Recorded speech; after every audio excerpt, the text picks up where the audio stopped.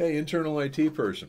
I just talked to the CEO a couple days ago. We were talking about how do you protect your organization from employees who are either purposefully or accidentally putting your company in harm's way. We talked about a couple things on their end, but now I want to talk about it from your end.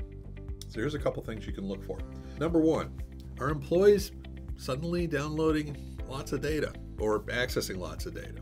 Well, in some cases, especially, I hate to say it, salespeople actually want to save copies of their contact list, their employment records, or sales records, all that kind of fun stuff, and take that if they're going to work for a competitor or go out on their own.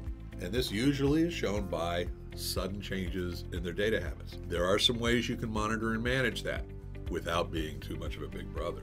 And then the other thing is, are they starting to send emails to their personal account, especially with attachments? So if they're doing that because that's an old style way of sharing their data with themselves or moving it outside of the organization, if you allow it, are they actually sending files to their own personal OneDrive account or Google Docs or anything along those lines? Now, some of these you can track, some of these are harder to, but you need to be aware of these are the things that you look out for that kind of give you a hint that you've got an employee who is looking to take advantage of the organization in ways that you should be looking out to control.